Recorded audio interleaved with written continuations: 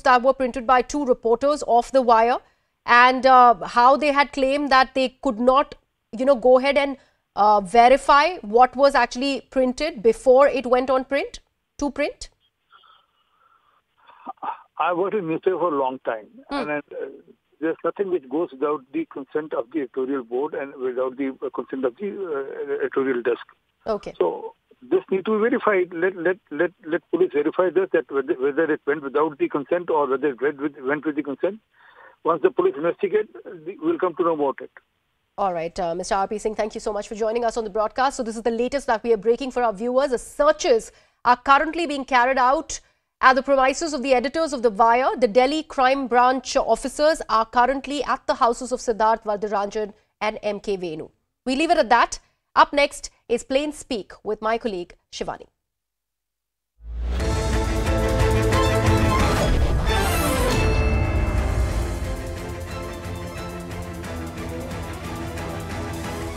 Welcome everyone. Thanks a lot for staying with us. You're watching Plain Speak with me, Shivani Gupta. The centre has come out defending the much maligned Citizenship Amendment Act 2019 with its affidavit filed in the Supreme Court of India. This is in response to multiple pleas filed against the Act. While the implementation of the Act continues to be in limbo, the legal battle is finally picking pace after 2 years on the back burner. And this legal fight will be critical for the future of this legislation. The government's mind has already been known, but this affidavit provides legal, detailed defense of the Act, and on every count that the CAA was opposed, the centre has defended it. On the question that it is discriminatory, that it will lead to influx of foreigners, or even the exception made for some areas in the northeast, importantly, the question that is often asked is, if this is about protecting victims of prosecution, then why not all victims, even Muslims from these three Islamic neighbouring countries? To this, the centre has said that the CAA does not seek to recognize or provide answers to any kind of persecution that may be taking place across the world. That it is a narrowly tailored legislation seeking to address a specific problem and should not be tested on any other touchstone. The CAA backlash, remember, produced some of the most vicious and violent protests in India in recent times. Were these protests premature, misinformed, or driven by agenda? These are questions we have continued to debate. And now, post the government's firm stance in court, we ask these questions again. Where is the scope exactly to oppose the CAA? And can there be political consensus on the legislation that is already passed by Parliament? I will take these questions to our guests joining us in just a bit. But first up, let me break down what the centre has told the Apex Court in detail. So, defence number one, that the CAA is a benign legislation. It seeks to provide a relaxation in the nature of amnesty provided. And who is that nature of amnesty for? Specific communities from specified countries, in this case Pakistan, Afghanistan, Bangladesh, with a clear cut-off date. Defence number three, that it tackles a specific problem of persecution on the basis of religion in these theocratic countries. We all know they are Islamic theocratic countries. And it doesn't seek to solve, as I said, the issue of persecution per se overall. Defence number four, it does not impinge upon any existing right prior to the new law. A lot of misinformation was spread, remember, that Indian Muslims specifically will lose their citizenship because of this law. Defence number five, a narrowly tailored legislation seeking to address specific problems. 6, it seeks to address the problem that has awaited India's attention for decades. Remember, these refugees that this seeks to give amnesty to have come to India for obvious reasons as their historical motherland. And given partition, India has a specific responsibility and duty to these refugees. Defence number 7. In no manner does this affect the legal, democratic right of Indian citizens. In fact, it doesn't pertain to Indian citizens at all. The centre also goes on to clearly mention that CAA only makes eligible class of foreigners who took shelter in India on or before 31st/12/2014. So that's the clear cut-off date. Those who took shelter due to persecution faced in these three countries on grounds of religion. No provision to provide citizenship to such migrants who came after this date of 2014. So CAA does not encourage any future influx of foreigners into India, is what the centre has said. The CAA applies to past events and has no application in future. And it's not like no one else from these countries or other countries will be able to take Indian citizenship. Another misinformation which was spread. Like the centre response states, existing regime for obtaining citizenship by foreigners of any country, including these three countries, is untouched. So legal migration on the basis of valid documents and visa for whatever reason, including religious persecution, from these three countries, apart from these communities which are non-Islamic minorities in these countries, continues to be permissible. So what's the problem? Who's being barred? Interestingly, the centre also sought to remind the court of limited jurisdiction, quote unquote here. It said judicial review in the matter would be very restrictive and limited. And why? It said so considering wider width of legislative policy and wisdom. In other words, I think the government has gone on to tell the court that this is really the domain of the legislature to make these changes. And if the opposition is that it is unconstitutional in any way, then it has to, of course, be provided for. It has to be explained. So the big question we're asked today is exactly this. The centre is defending the Citizenship Amendment Act in the topmost court of the country. So the question is, can there be a consensus over this law? Because, you know, this is already passed by Parliament and many communities are waiting for it to be implemented. Let me first go across to Abhishek Manu Singhvi, who's the third time sitting MP, chairman of Parliamentary Standing Committee and an eminent jurist. Manu Singhvi is also one of the petitioners who has challenged CAA in the Supreme Court. Mr. Singhvi, thanks a lot for your time. I begin by asking you, given the government's detailed response on the pleas against CAA, what is the argument according to you to still deem this act unconstitutional? Let me start by saying firstly that precisely because I am one of the lead counsel, I don't really want to discuss the merits in the way you want to, because I am a counsel and I don't think it's right for me to discuss it. We can't have the court battle outside of the court on media. Second, today was a housekeeping hearing. It's good of you to try and educate your viewers, but today was a housekeeping hearing. And third, in that housekeeping hearing, it emerged that after months, despite a deadline given to the Government of India to file appropriate responses on affidavit, they took time, and the order so records, having not filed in time. The learned Solicitor General said so. And I think the urgency of the whole matter was appreciated by the bench, which said that they should have filed earlier, but nevertheless now gave time on the 6th of December. Fourthly, without going into the merits in an argumentative sense, let me tell you that a lot of issues. See, before that, let me also add that there cannot be this kind of a question, why can't there be a consensus on the law? There is a law passed.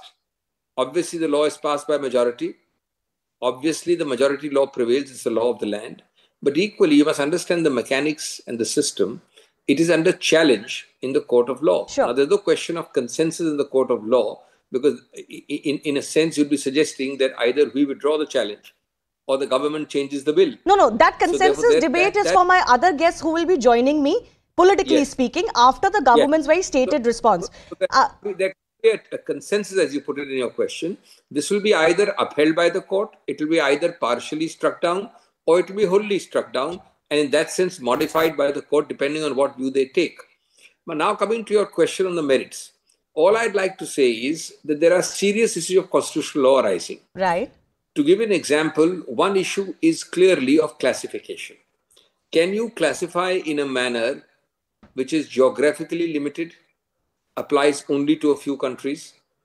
The Tamilians today raised an issue about Sri Lankan Tamils. How included them? There was an argument today by counsel for the Tamil Nadu government. Apart from geographical classification, the other is an issue of religious classification. Can you have a law so tailored which draws a line, firstly geographically, excluding some from the line, including some.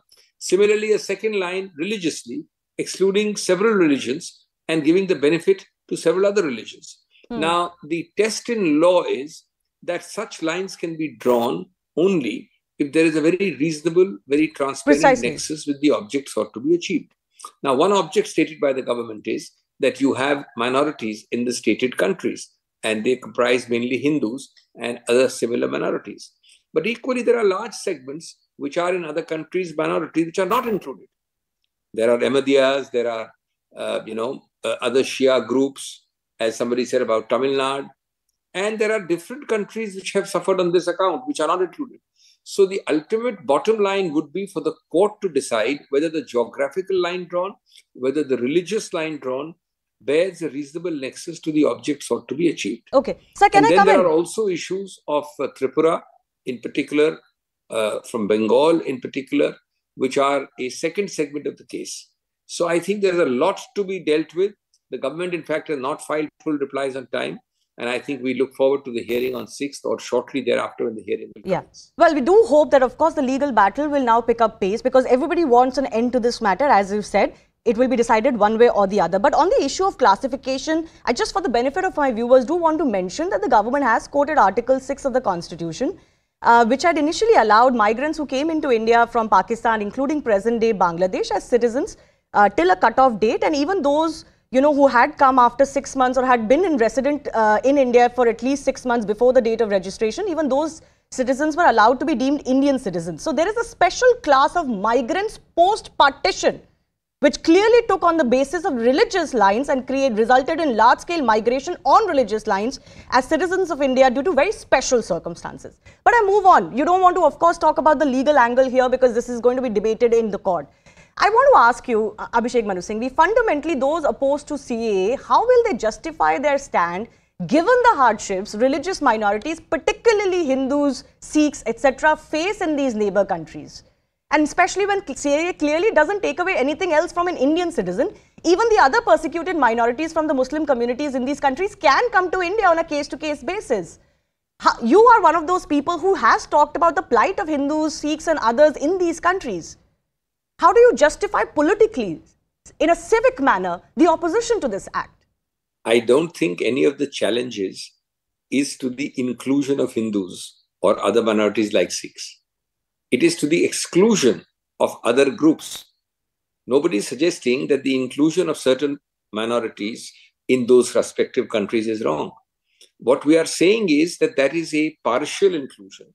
The ambit must be expanded. Secondly, the test is not persecution, which might have a valid test, as, for example, refugee law provides. The test is purely religious, only selected minorities in those countries, leaving out many, as I said, or the test is purely geographical. There also the boundaries are drawn very arbitrarily. The government says that even if they apply these persecuted religious minorities, there is a process. It's not like willy-nilly it is given to anybody who may come. Absolutely, but this particular amendment, you're right, the amendment gives it in a large sense to those who establish their status, but the qualifying condition is merely religion.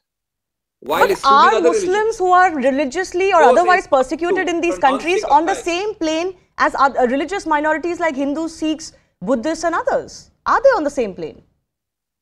No. There are, first of all, many minorities who claim persecution. I gave you two examples. Subsects of Shias, Tamilians, the Rohingyas. There are so many more.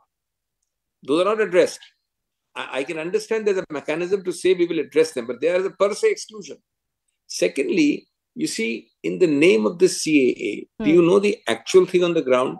Tripura and Assam are two major petitioners because the actual result on the ground has been actually loss of citizenship.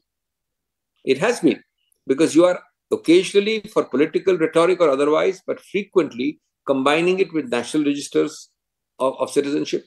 You are excluding large numbers of people who may have been actually settled here. So this whole thing comes as a package. Okay. And you can't disentangle the NRC from the CAA or vice versa. I'm not going to go into that because I don't have really the government's position on that as far as this affidavit is concerned. But that's really not an argument against this act per se. And that brings me to my final question to you. You have also said that there is anger, fear and mistrust amongst the people and the centre is responsible for creating such an atmosphere among them. But my question to you is, let's say there are fears over NRC and CAA combined, national register, etc., plus what you've talked about. There are other ways to address that. Are we not throwing the baby out with the bath water to ask for the CAA itself to be cancelled? On the contrary, I would say that in a functioning democracy of which we are proud, India, in a functioning constitutional system, the most dynamic in the world, in a system where we have very bright and very dynamic judiciary, the correct way is to throw up a legal challenge. That is totally democratic, that is totally constitutional.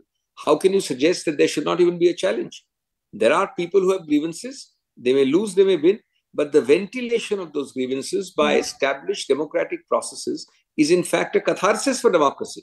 Fair it enough. is in fact the right outlet for democracy. I have no objections And, to the legal you know, opposition to this case.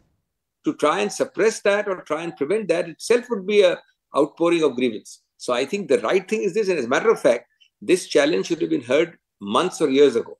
Okay. But now that it is coming up, we should welcome it. Why should you say that let there be a consensus, let the challenge not go on, let the challenge be withdrawn, let the challenge be thwarted or settled? I'm not saying that the challenge should be withdrawn. Of course, the legal battle should go ahead. We all welcome the fact that it is finally picking pace. But I've run out of time. Abhishek Manu Singhvi, thanks a lot for joining us and sharing your opinion with us. Let's take this to our other guest joining us. Anila Singh of the BJP is now joining us. We are expecting a Congress representative soon as well. But I think Abhishek Manu Singhvi has in fact given the viewpoint of the Congress party. Its state association is also one of the petitioners against the case. Ratan Sharda of the RSS and Champak Kalita of the AIUDF General Secretary. Kapil Sankla is senior Supreme Court lawyer who's joining us. Let me go across to Ratan Sharda first up. You heard what Abhishek Manu Singhvi said. He said that everybody who's religiously persecuted should be allowed entry via CAA.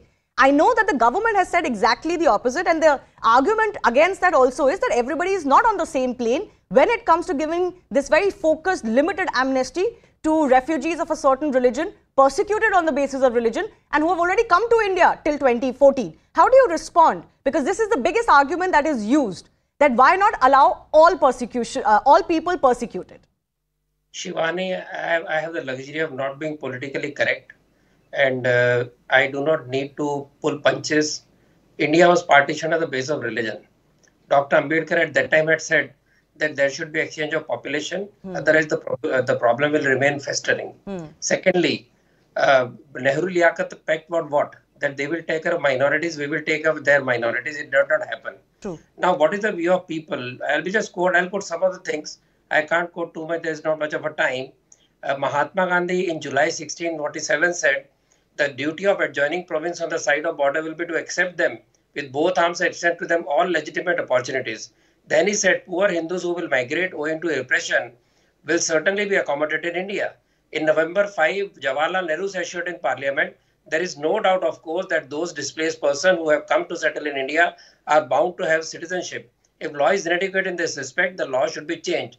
So having an Islamic country of their choice, today to cry persecution being minority within minority is not acceptable to us, because they chose. There was huge cost we paid for that particular Islamic country, a third one which has become Islamic now. So where do the minorities give? They've been wiped out totally. Yeah. You know what happened in Afghanistan, you know what is happening in Pakistan. Every day there is atrocity news. Bangladesh, every day atrocity news. Where will those people go? So when the partition was a religious ground, when people are being persecuted on religious ground, law will have to be in terms of religion. Secondly, there is second option still available. Have we stopped migration with us? No, sir.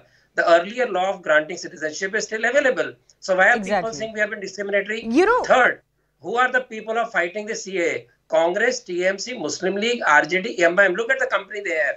We have electricity for Rohingyas in Delhi, but you don't have electricity for Hindus in Delhi. The same refugees. We had 1 million Hindus rotting in Jammu Kashmir for 70 years because they did not get citizenship there, neither here nor there.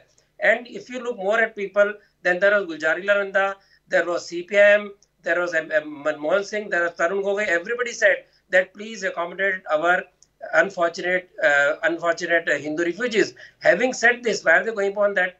Law will be tough, law will become difficult, but to add it on to NRC and say this is not right, that is not right, when entire base of persecution of people is on ground of being minority, Hindu, Christian or Sikh, then how can you say your law cannot be minority? So you are saying that if you bring up the case of Ahmadiyas or, for example, Shia minorities, they don't sit on the same plane for them to require a CAA-like legislation. Shia Ahmadiyya played great part in getting India partitioned. Let us not forget it. I have respect for them. I have sympathy for them. But it is like, partitioning of a parent's house, taking another part of the house, then saying, oh, that house is not good enough, I want to come back. So they have to pay the price for that. The point is that even individually, even if from these countries, an Ahmadiyya persecuted individual or a Shia persecuted individual wanted to make India their home, that option is available to them. Nobody has been barred. I say this because when the CAA first came out, this was one of the biggest things, or possibly a misinformation that was spread, or it was, people believed it, They thought that would be the case, but that isn't the case. Shouldn't we revise our position on CAA? And that's why I talked of consensus. But you mentioned the company of the people who have objected to this legislation. Let me bring in Champak Kalita of the AIUDF. The centre has also gone on to mention very clearly the exceptions that have been made for Northeast regions, and they've justified those exceptions because they're saying this is based on historical lessons, etc. What is your objection to the CAA when it hurts nobody in India? Certainly no Indian minority. In English, मैं हिंदी में बोलूँगा. देखिए, सबसे इस पे दो चीजें आपको देखना पड़ेगा. एक नेशनल परसेप्शन में और एक रीजनल परसेप्शन में. सबसे बड़ी चीज है जो कॉन्स्टिट्यूशनल मैटर है, ये जो सुप्रीम कोर्ट में जाएगा तो ये खारिज इसीलिए हो जाएगा कि ये सबसे बड़ी बात है कि भारतीय संविधान ये अलाउ नहीं कर सकता कि भारत में शहरियत मिले, सिटीजनशिप मिले, उसके लिए क्राइटेरिया रिलीजन हो. ये सबसे बड़ी चीज है. मतलब ये कभी भी सुप्रीम कोर्ट अलाउ नहीं करेगा. आप इसको माइनॉरिटी कर दीजिए, कुछ अलग कर दीजिए, अलग बात है. परसिक्यूटेड पीपल कर दीजिए, लेकिन भारत में सिटीजनशिप, शहरियत मिलने का मयार कभी भी मजहब नहीं हो सकता. ये कभी संविधान का जो सबसे बड़ा कोर्ट है वो नहीं मानेगा. पहली बात. दूसरी बात, ये आसाम के लिए अलग है. आसाम में आपका 1979 से 1985 तक 6 साल एक बहुत बड़ा आंदोलन हुआ, और उस आंदोलन को स्टेट, इंडियन स्टेट के साथ एक अकॉर्ड हुआ जिसको बोलता है आसाम अकॉर्ड, आसाम चुक्ति, आसाम समझौता. तो इंडियन स्टेट ने आसामीज कम्युनिटी को कमिटमेंट दिया कि ये है आपका डेडलाइन 1971 25 का मार्च से पहले, बाद में जो आएगा वो फॉरेनर्स है, पहले जो है वो यहाँ रह जाएगा. लेकिन ये सीएए उस कमिटमेंट को ब्रेक कर रहा है. इसीलिए आसाम में इतना रिएक्शन था उस समय. अब भी है, अब टाइम गया है, लेकिन मैं आपको बोलता हूँ चीज यही है कि दो चीज, एक भारत का संविधान या भारत ऐसा एक स्टेट नहीं बनना चाहता है कि इसका सिटीजनशिप का मेयार रिलीजन हो. और दूसरा, गवर्नमेंट ने जो आज कोर्ट में बोला है वो ये बोला है कि सिटीजनशिप के जो रूल्स हैं, जो एग्जिस्टिंग रूल्स हैं, उसमें कोई बदलाव नहीं है. ये एक बहुत नैरो, फोकस्ड और लिमिटेड एमनेस्टी है एक सर्टेन सेक्शन ऑफ पीपल के लिए, और ये पार्टीशन की बहुत स्पेसिफिक हिस्ट्री की वजह से वो क्लास ऑफ माइग्रेंट्स और रेफ्यूजीज इंडिया एक्नॉलेज करती है. पार्टीशन के बाद भी एक्नॉलेज किया था और अब भी जरूरत है, at least till the 2014 cut off date that the government has decided. But I do want to say that on the issue of the north east, on the act exempting specified areas of Assam, Meghalaya, Mizoram and Tripura as included in the 6th schedule, the government, or the inner line as it is mentioned, the government has said that these specifications or exclusions have been made on tangible material, historical reasons and the already prevalent classifications and cannot be said to be discriminatory. But I want to bring in Kapil Sankla on the prominent point that Champak Kalita is making, that no sub-classification even on the basis of religion that grants citizenship retrospectively or otherwise can be made on the basis of religion. Do you think that opposition alone is going to be heavy on the entire CAA Act? I honestly don't think so, and I've already spoken about this, and I'll tell you why. Because I think the narrative that has been said is incorrect. It does not give citizenship and it does not take away citizenship. What it basically does is, to a certain segment of people, it fast tracks citizenship. And that is nothing new. When you look at it internationally, I mean, imagine this, that there would be a political refugee, any country will probably fast track citizenship for him. America does it. When you talk about brain drain, highly educated people, well, certain countries accommodate them, fast track citizenship. When you talk about, for example, people who have the money, they can 10 crore or 2 crore or 4 crore. Certain countries fast track citizenship. What you're saying is that there are minority refugees who we allow to fast track citizenship, looking at the conduct of the country from where they are seeking refuge from. And that's something that every international country all over the world does. I said America does it. It fast tracks citizenship when you're a political refugee. But on the basis or of religion, because of Kapil Sankla? XYZ reasons. What we said. That's exactly what I'm saying. What you're basically saying is that there is a religious minority which is in 3 or 4 countries, should they seek citizenship, we can fast track it. It does not open up citizenship for them, dehors or disconnected from other religious groups. It just fast tracks citizenship, and that is the difference. So the narrative that is being said that, you know, the Muslims will not get citizenship is incorrect, because according to the Act, the Foreign Act, there is a waiting period of, I think, 7 years. The citizenship is still granted. What this just says is that it fast tracks it to, I think, 5 years or 4 years. Yeah, even that has become infructuous, no, Kapil? And that is because the deadline was till 2014. Yes, you're. So now I don't know on what basis was it going to be opposed. Because already these people, one, have been in India for many years. And that exactly what I'm saying. So it actually takes care of past events and not a subsequent act. Yeah. And therefore, as you rightly said, that even that argument is now infructuous. So I really don't know what kind of narrative is being sought to be created by the side opposite. So can I ask you a focused question? The government, I think, has very importantly also reminded the court that, listen, there is a limited scope of judicial review here. And from what I understand, you can correct me, unless a law can be deemed unconstitutional, the courts cannot strike it down. In this act, what is the scope to prove CA unconstitutional? You're absolutely right. You see, there are 4 pillars of democracy. Media is one, judiciary, executive, and the legislative. The democracy, yes, the legislative. The democratic system is that not only you do not have a adventure in encroaching on somebody else's power, but you also respect the different pillars of democracy.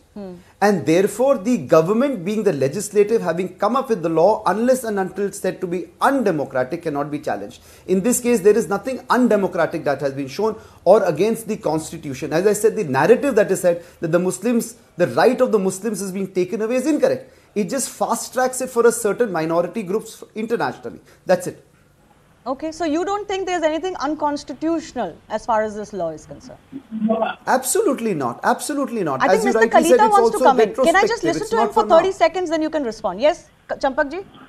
देखिए madam, यहाँ मुस्लिम inclusion, मुस्लिम को भी वहाँ list में नाम लगा, वो ये वाली बात आई नहीं है। यहाँ बात ये हुआ है कि हम ये इंटरनेशनली ये मैसेज नहीं दे सकता है सुप्रीम कोर्ट कि भारत में सिटीजन का क्राइटेरिया रिलीजन है। आप उसको अगर 14 का है तो आप ये आइन बनाइए कि 14 तक जो परसिक्यूशन होके लोग आए हैं उनको हम सिटीजनशिप दे रहे हैं। इसमें रिलीजन का क्या काम है? इसीलिए ये अनकॉन्स्टिट्यूशनल है, ये सुप्रीम कोर्ट पे इजीली उठ जाएगा। अच्छा, I want to go across to our BJP representative. भाषा में रिस्पॉन्ड कर दूं? हाँ जी, कपिल जी बोल दीजिए। एक लाइन में सिर्फ बोलता हूं, मैं इन्हीं की भाषा में बोलता हूं कि sir, political refugee also religious refugees होते हैं। अगर किसी देश में पॉलिटिकल कारणों से, जैसे पाकिस्तान में हो रहा है और अलग देशों में हो रहा है, एक सर्टेन माइनॉरिटी जो वहां की माइनॉरिटी है उसको प्रोसिक्यूट करा जा रहा है, तो कोई देश उनको शय दे सकता है। हमारा देश भी वही कर रहा है, तो इसमें कोई अनकॉन्स्टिट्यूशनल या इलीगैलिटी नहीं है। सर, जब मैं आप बात कर रहे थे तो मैं सुन रहा था, अब आपको मेरी बात सुननी पड़ेगी। I am so sorry sir, when I am talking sir, allow me to finish. You can go on and on sir, but I do this professionally, as I said, just let me finish. तो जब आप एक आदमी को political refugee बोलते हो, politically किसी आदमी को या किसी ग्रुप को अगर रिफ्यूज चाहिए तो कोई भी देश अपने दरवाजे उनके लिए खोल सकता है। वही हमारा देश भी कर रहा है। And also, let's not forget here, 14% से 1% हो गए, 14% से अगर 1% हो गए हैं, these are special circumstances. Let's not forget that these were all countries and regions of undivided India. There's a specific history here. We are not doing this for for Japan or for China or for US or for UK. We have a certain responsibility in the subcontinent. We signed the Liaquat Pact on that. If Pakistan and Bangladesh didn't stand true to their promise, India as the basic motherland of these countries has a responsibility. And the partition also happened on the basis of religion. We would all like to... Champak ji, ek second, mere upar mat boliye. We would all like to live in the utopia where religion doesn't matter, but let's not forget the partition did take place on religious lines. It didn't take place just on geographical lines. Please, let's accept that reality. I've limited time now. Two of my guests have not spoken. Advocate Mahima, Chaudhary, Mahima Singh, I beg your pardon, from the Congress has joined us belatedly. I've run out of time mostly on the debate, but I'll give you a couple of minutes. And the larger political question is, Mahima ji, how will those parties opposed to the CAA justify it to people who are till today being prosecuted, converted, illegally abducted on the basis of their religion in countries like Pakistan? You have a social responsibility here. Shivani ji, thank you for having me on your show. Apologies for being late. There has been a technical glitch and unfortunately we couldn't help it. Finally, I'm able to contribute here to the debate and your question is apt. And my point here is that, no, nobody is opposing guaranteeing, their fundamental rights to those who deserved it rightfully. But then why are we being biased? Does our constitution provide for this bias? Does our constitution justify this bias that we see in this law? There are 6 communities that the law is providing for. The Citizenship Act 1955 was very clear. It was clear and it had an equal, prejudice or it had an equal consequence for all the illegal migrants. However, the Citizenship Amendment Act that has come now, the 2019 Amendment Act that we see in the current form, provides for 6 communities from the 3 countries as the government put it in the affidavit also today. But don't these 6 communities need greater protection? You're talking about bias. Can I just say something? Prejudice is one thing, bias is quite another. Now, there is a bias that exists in these countries against these 6 communities and members thereof. Then there obviously will be a bias in the protection and the amnesty these 6 communities get. All right, but we're talking about the Indian citizenship and the way it is to be granted to the illegal migrants who came to this country before 2014. And why are we cornering one religion out of that? Aren't those also equally rightful of gaining because that these countries are Islamic nations, as are the other? I'm saying that why are we? It is clear violation of Article 14, Article 19, Article 21, Article 25, Article 29 of the Constitution. Okay, fair enough. I've run out of time. You joined us a little late. I would have liked to delve into this, but I do have to give Anila Singh some opportunity to respond to everything. Anila Singh, you've heard to the opposition that is being made to the CAA. It's a long-standing stance of several of the petitioners. They're basically saying that one, there is some sort of an agenda that the BJP has in bringing in this legislation. And it just goes against the grain of our secular democracy. हम ये कर ही नहीं सकते कि आप religion को एक बार बनाइए. जी, my Ram to everyone. Better late than never. After all, my turn has come. See, I'm not at all surprised. I'm not at all shocked the way Congress Party is behaving in today's date. Whether we talk about CAA, whether we talk about Article 370, or we talk about Ramlalla Mandir construction, they had stood like wall in between. And every time this wall had been crushed and crashed by Bharatiya Janata Party or the supporters of people who totally believe that yes, this is one country, the majority population should have right what is correct. And Bharatiya Janata Party has always stood very strongly with it. If we talk about the Congress Party, can they deny this fact? Can they deny this fact that yes, today, like they are saying that demographic balance bigad jayega, constitution ke khilaf hai. Like in 1947, Indian national Congress in the declaration document घोषणा पत्र में इन्होंने अखंड भारत की बात करी थी और जिन्ना ने बात करी थी पाकिस्तान की. और आज की सरकार अगर ये कहती है कि अफगानिस्तान से, बांग्लादेश से, पाकिस्तान से अगर यहाँ पर हिंदू, सिख, बुद्धिस्ट, जैन, पारसी, क्रिश्चियन जो वहां पे प्रोसिक्यूट हो रहे हैं उनको हम फैसिलिटेट करेंगे, वो भारत में आकर अपनी नागरिकता ले सकते हैं, तो they have got a huge problem out of it.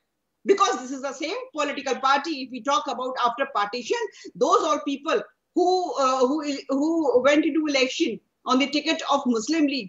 They won the election, then they didn't go to Pakistan. वो सारे के सारे कांग्रेस पार्टी में आ गए. और नेहरू जी ने उनको कांग्रेस पार्टी में इसलिए रखा था जिससे कि जो हिंदुत्व मानसिकता के नेता थे कांग्रेस पार्टी में उनको कंट्रोल करके रखे. So this is the psyche of the Congress party. They are against Hindus. Okay. That is the I have to leave it at that. Classic example of twisting the narrative. Classic example of twisting the narrative. And it's shameful. Shameful. Unconstitutional. Unconstitutional. Unbecoming of the government of India. Unsecular. No. Even I am secular. And my party respects all religion. But If you are going to say that yes, that shows in the conduct of the party, that shows in the conduct of the ruling party today. It is unconstitutional, it is unbecoming. It is highly unbecoming of a government that was given the mandate by the public of this country, trusting that they will protect the fundamental rights of the people of India. Unfortunately, those are the very people that are coming in between the fundamental rights of this country, the constitution, the democracy, and their own propaganda. I think you should go and check your facts, and you should check the history of Indian National Congress Party. 11th October 1947 जिन्ना से इसकी आबादी के आधार पे हम जनसंख्या की अदला बदली कर देते हैं. 12th October 1947 नेहरू जी वो प्रेस कॉन्फ्रेंस करते हैं और कहते हैं कि नहीं बिल्कुल अदला बदली नहीं होगी क्योंकि पूरे विश्व में हमारी बदनामी हो जाएगी. This is what unfortunately I've run out of time, ladies. I look forward to having you again, and I do thank all of our guests. But that's exactly the thing when it comes to CAA. There's a particular history that India shares in this region with countries like Pakistan, present-day Bangladesh, and Afghanistan even. And can we completely ignore the fact that there are special circumstances involved here when it comes to religious minorities in these countries? I have to leave it at that.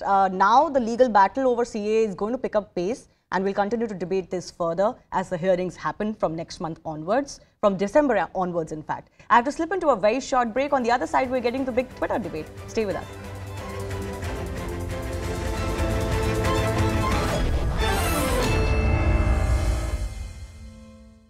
Just 4 days ago, after being closed for about 7 months for repair works.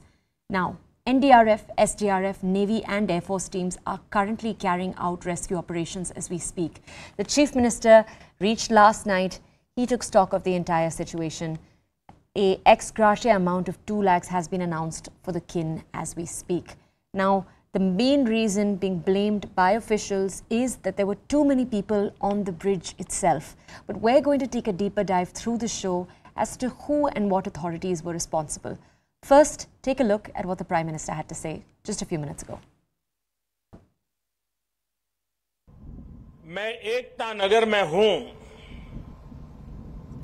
पर मेरा मन मोरबी के पीड़ितों से जुड़ा हुआ है.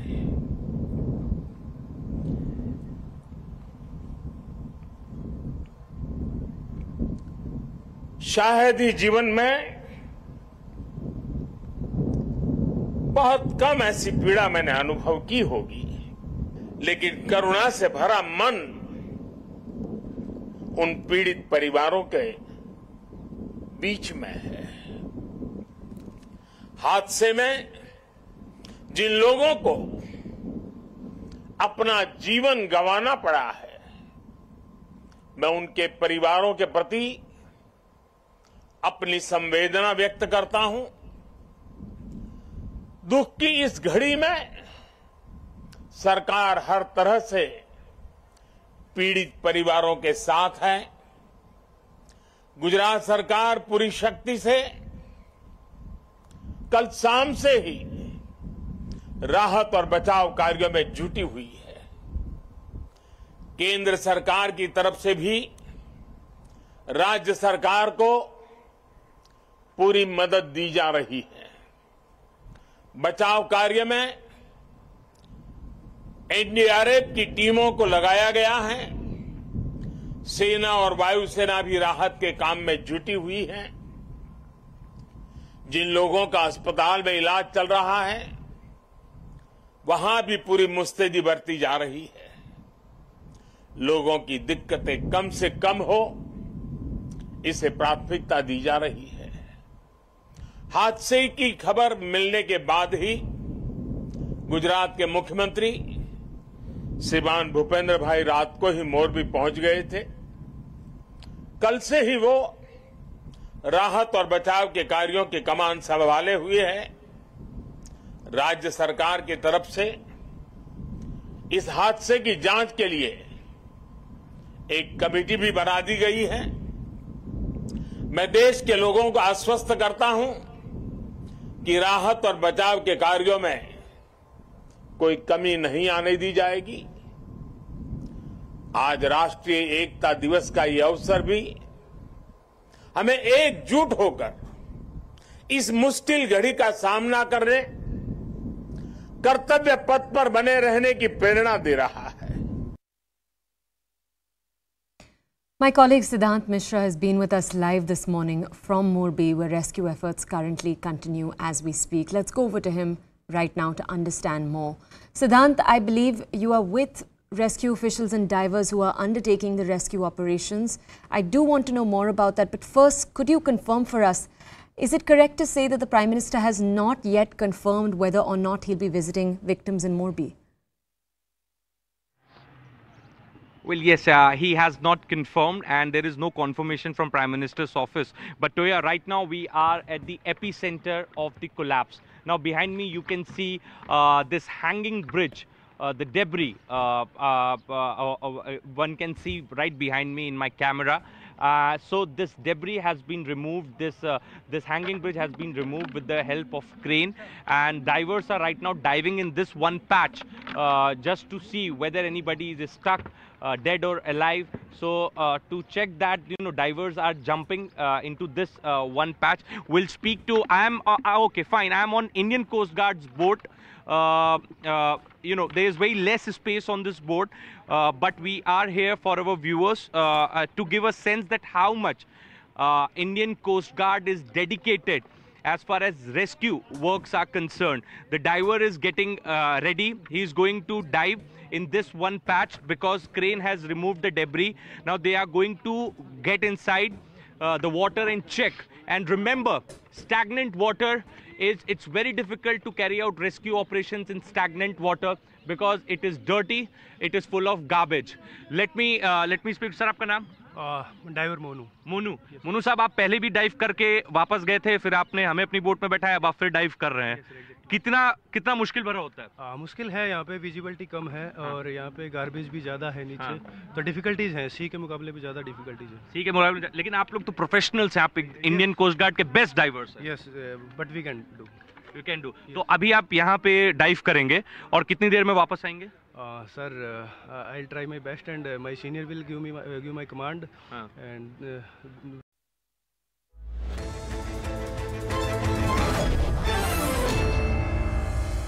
thanks a lot for staying with us. Now, it's not been even a week since the world's richest man and Tesla CEO Elon Musk took over Twitter, and the shocks keep coming.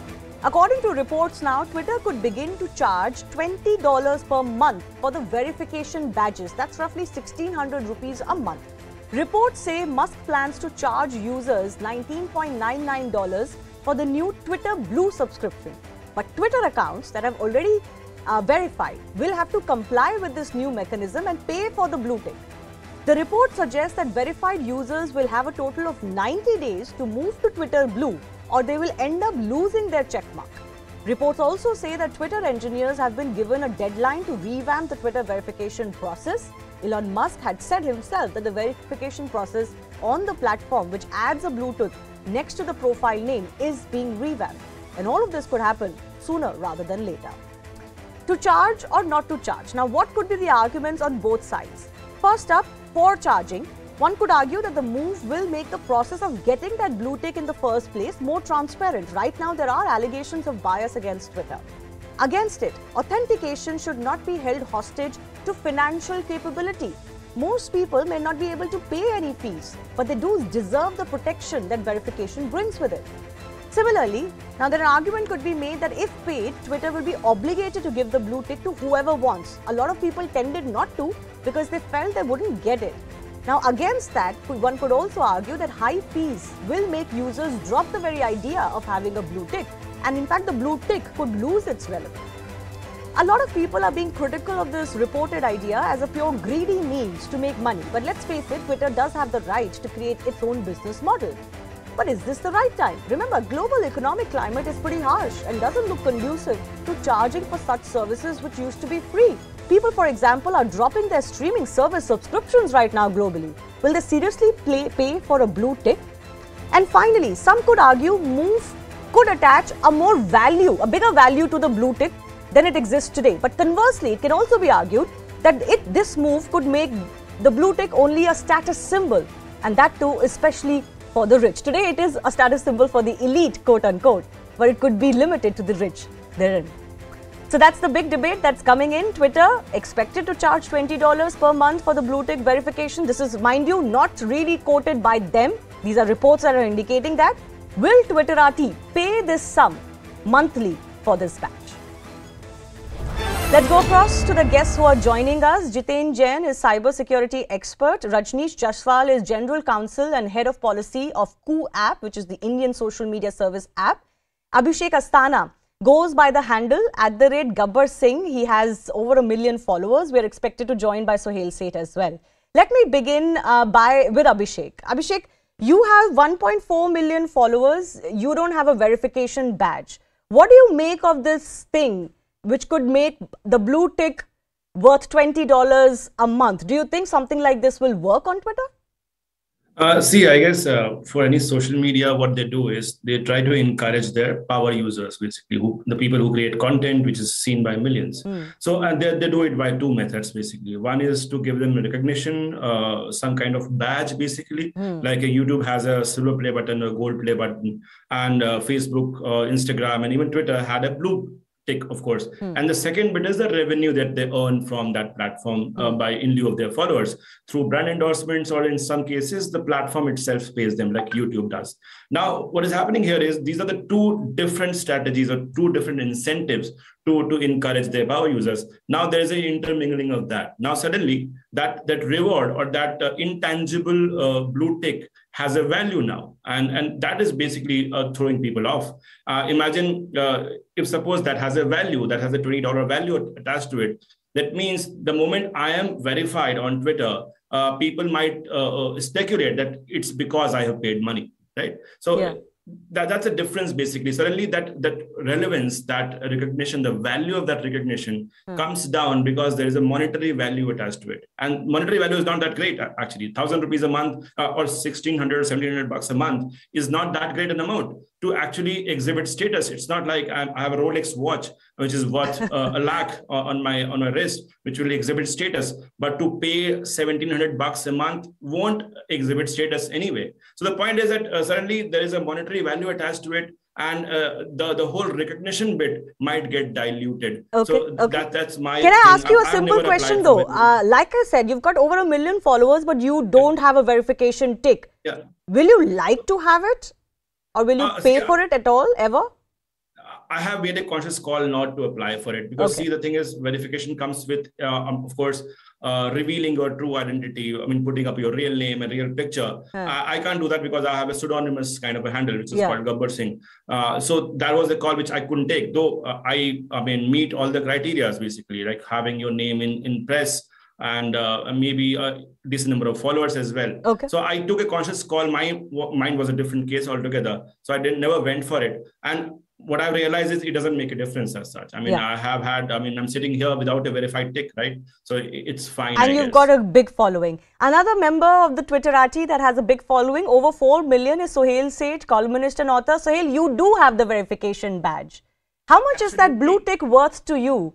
And do you think people will pay $20 a month, which is 1,600 rupees a month for it? I don't know if people will pay. I will certainly not pay because, as Groucho Marx famously said, I don't want to be a member of any club that will have me. Right. I think it is ridiculous. Elon Musk has lost the plot. You know, this is what happens when your brains are fried in an electric vehicle manufacturing facility.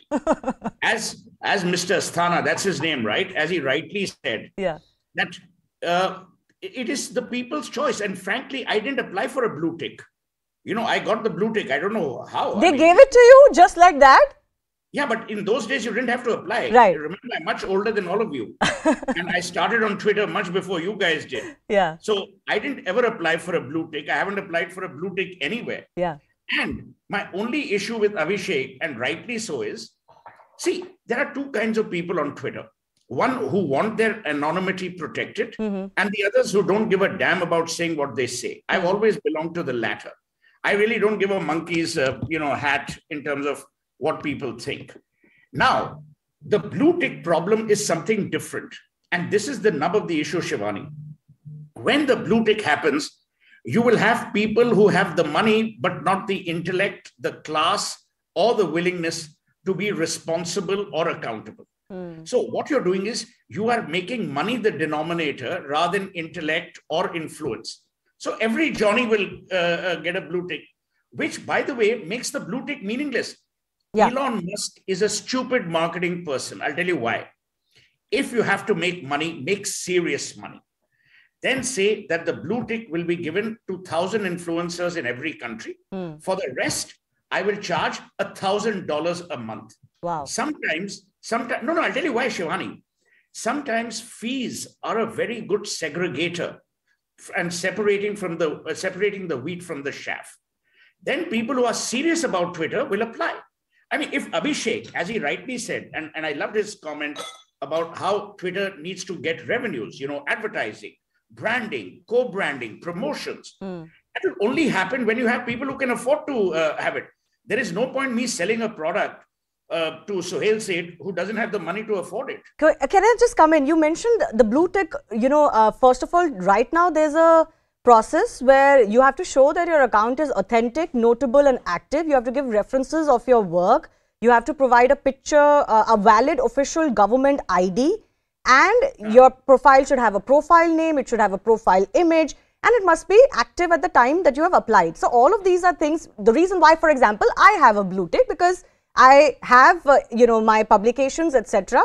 And I'm using my identity, etc. to function on Twitter.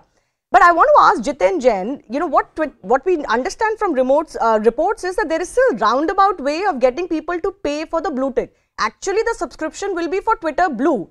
But reports suggest that you will end up paying for your blue tick also, because it seems like they want only verified people to be on Twitter Blue and then continue to pay for that subscription if you want to keep your verification, which is a elite status symbol on Twitter.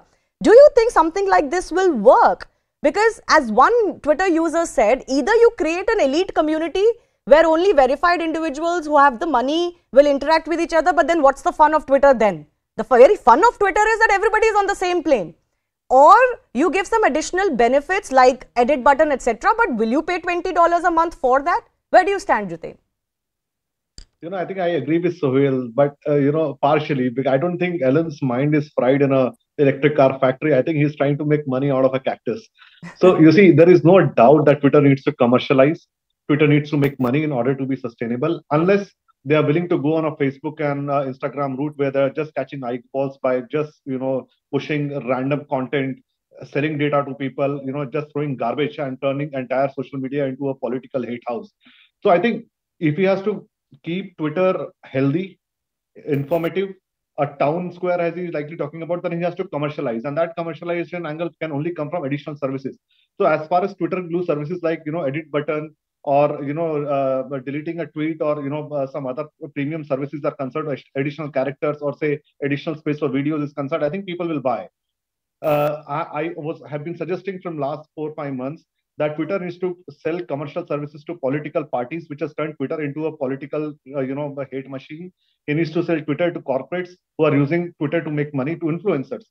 But so far as ordinary users or intellectuals are concerned, you have to have some sort of differentiation there. So I think what Elon Musk is doing, he's setting the world on a wild goose chase. He's trying to test waters. How much a society will pay? What will be the reaction? I think it may so turn out that he will sell verification as a part of Twitter Blue, but that verification might be an orange tick or a dark blue or a light blue tick, maybe something different. So you don't know what he's trying to attempt. Of course, he's going to make money. He's going to make money by commercial services, but at the same time, I agree with Sohail that he's going to ensure that his intellectual lot, which actually keeps the Twitter going and Twitter a lively place, doesn't go away, doesn't walk away. No, I think it is not the intellectual.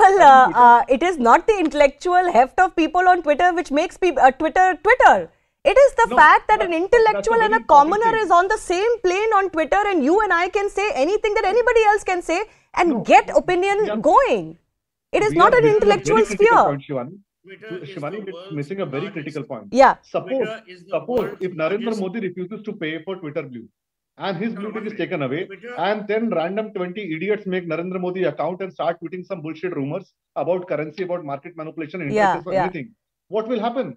So there will be a jungle raj of rumors running around. So verification has also helped identify genuine people. No, that's precisely why I mentioned that verification cannot be held hostage to your financial capability. Absolutely. The very issue of verification is that it allows you protection from somebody aping you or somebody copying your identity. Yes, Sohail, you were saying something? I have to go to Mr. Jaswal also. Let me tell you, by and large, Twitter is the most chaotic, loudest, stupidest platform in the digital world.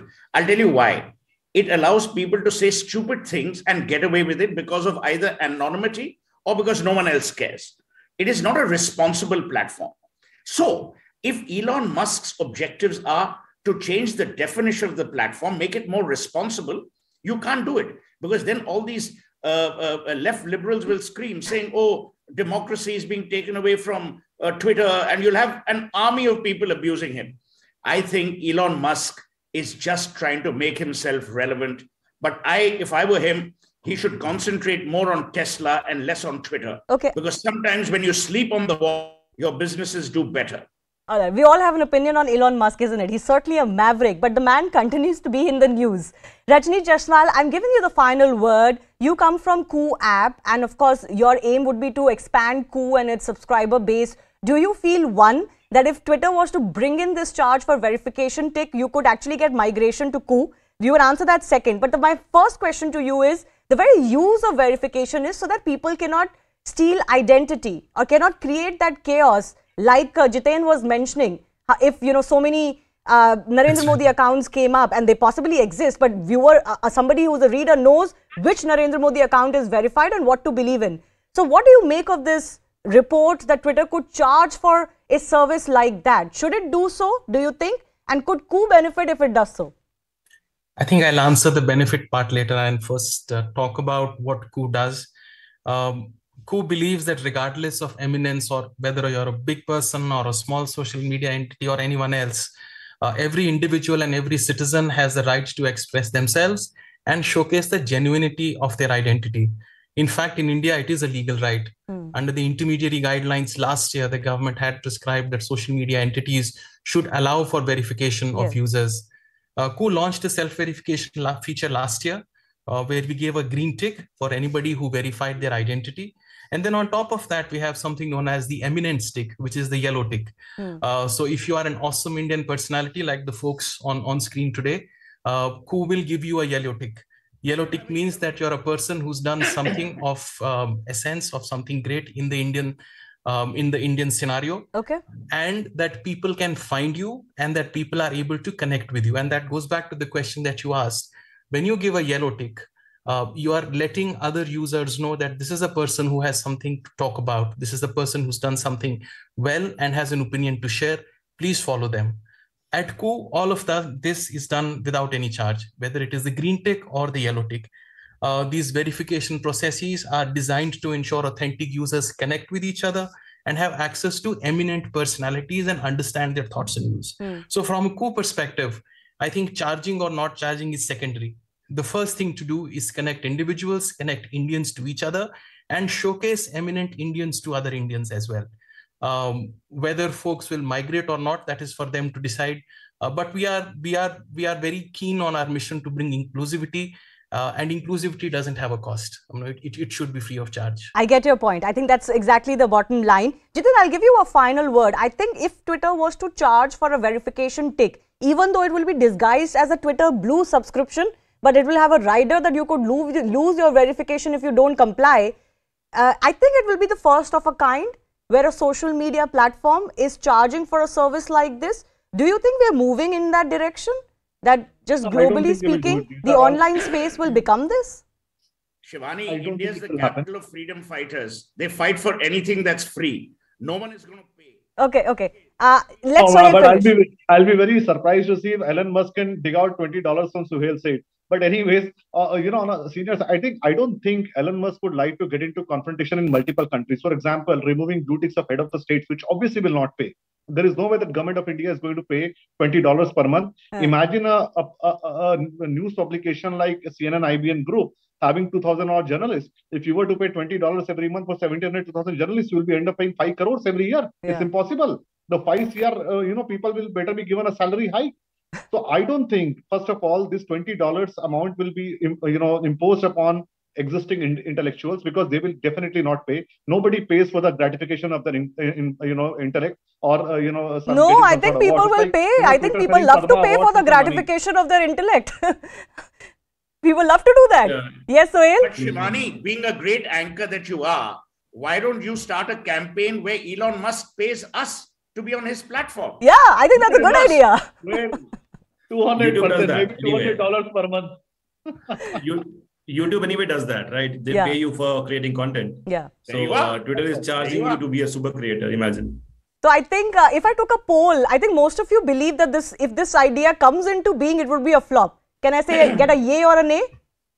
I mean, Netflix learned that lesson after 3 years. There'll be many who will pay. Twitter will learn it too. Okay. I think let's just wait and see. As long as Bluebird does not turn into a bird shit. Sorry, Jiten, come again. Let's hope that the Bluebird does not turn into a bird shit. Okay. All right. I request gentlemen not to use words like that, just for my safety also. But anyways, this was a good discussion. I think in the days to come, as long as Elon Musk is at the helm as chief twit of Twitter, we're going to have very interesting days ahead. How as a user it will affect your life, we don't quite just know yet. This could just be an idea that is being debated. It may not come true. But if it does, it will change the engagement on Twitter by quite a bit. Thanks a lot to all of the guests for joining us. And thanks a lot for our viewers for tuning in.